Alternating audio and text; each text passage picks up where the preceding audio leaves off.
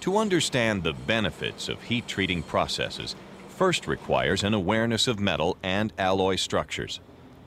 When a molten metal solidifies, the atoms arrange themselves into definite patterns called crystal structures. The two most common crystal structures in metals are body-centered cubic and face-centered cubic. These crystal structures grow uniformly in all directions within each developing crystal. As the metal cools, these crystals are confined by the adjacent developing crystals, forming grains.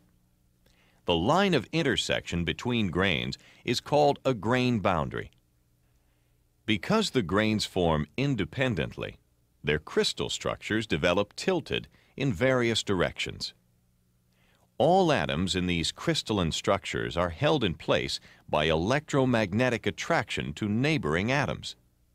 If a force or load is applied to a metal, these electromagnetic bonds stretch, allowing the atoms to move slightly. When the load is removed, the bonds pull the atoms back into position. If the applied force exceeds the metal's yield strength, those electromagnetic bonds will break, causing permanent stretching or deformation.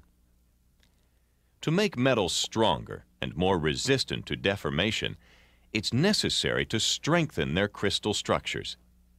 This is done by adding alloying elements, which are other metals or non-metallic elements like carbon. The addition of an alloy introduces foreign atoms within the crystal structure of the base metal, disrupting the structural uniformity. This disruption results in increased strength.